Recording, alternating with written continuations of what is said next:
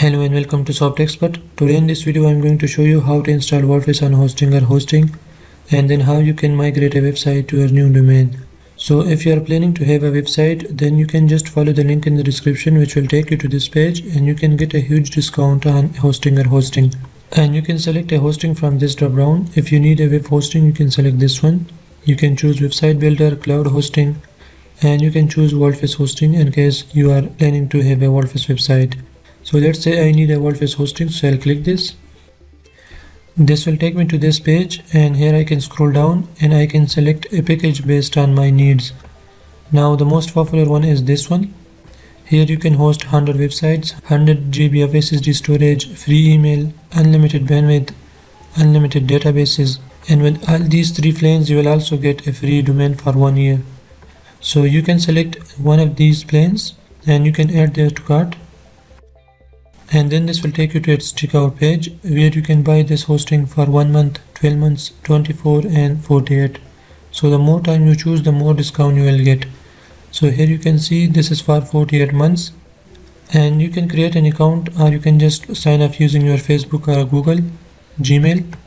Then select your payment method. So you can pay with all these methods. And this is the subtotal. As you can see, in just 143 you will get this hosting for 4 years with a free domain name. So here you can put your details, can click on submit secure payment, and that's it. Once you get this hosting, this will take you to its dashboard where you can manage your website. And this is how your dashboard will look. Here you can go to home where you can see your hosting plans, your domains, your emails, and so on. And you can go to websites where you can manage your website, your hosting, your emails, domains, and so on. And to manage your hosting, you can click on manage under this hosting. So this will be your hosting name and you can click on manage.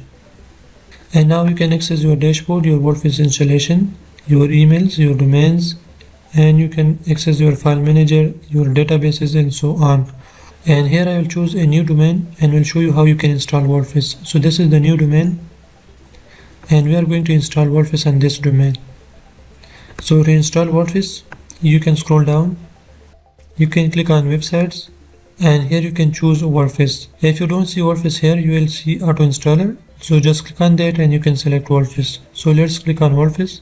And if you want to detect WordPress on your domain, you can click on this to detect WordPress. But I know that I don't have WordPress installation on this domain, so I'll click on install WordPress.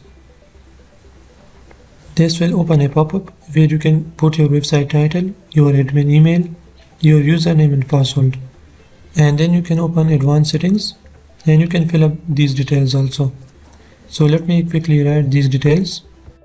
So I enter my website title, an admin email, a username and password, and then I'll choose the domain name where I want to install WordPress. And here make sure you choose HTTPS to make it secure and install SSL also.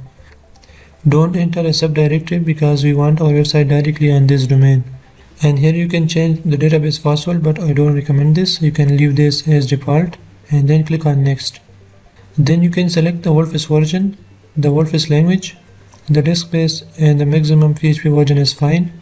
And here you can decide the updates, so you can turn this off, or you can update only to minor versions, or you can always update to the latest version available. So the recommended one here is this one, so we will choose this one and we'll click on install. And that's it. Now you can see WordPress has been installed on our website, and this is force HTTPS, which is fine. You can enable and disable maintenance mode from your dashboard. You can use this large speed plugin for your caching. This is object caching. You can also turn this on. From here you can flash cache, and this is the WordPress update. You can change the WordPress version here. So these are some updates that you can do from your dashboard. You can go to staging, security, and learn with us. But the rest of the things can be handled in the WordPress dashboard. So to access the WordPress dashboard, you can click on edit website. And this will take you to your WordPress dashboard where you can start managing your website. You can install themes, plugins, and you can start creating your website. Let's close this. This is editing a WordPress post, but to access the dashboard you can go back here. And this is the WordPress dashboard. This is on our domain, and now we can manage our website. So here you can go to appearance, you can install a theme and you can start customizing that theme, you can install plugins and so on. And that's it. That is how you can install WordPress on Hostinger hosting. Now let's see how we can migrate a website to this domain. Now if I visit this website, you can see we don't have anything on this website. This is just a hello world post. So let's migrate a website to this domain. And for this I have a website which is this one, and this is a real estate website, and I'll migrate this to that domain. So let's see how we can migrate this. For this we can use Hostinger hosting also. So let's go to our hosting, and here we will go to websites, and here you can see migrate website. So we will click on this and you will see your website requests here. If you don't have one, you can click on add request. And now we can choose WordPress. If you are using any other technology, you can use cPanel or other control panels. And for that you will have to back up your website files. You can upload those files to your online storages like Google Drive, OneDrive, etc. And you can paste that link, and the rest of the process will be handled by Hostinger.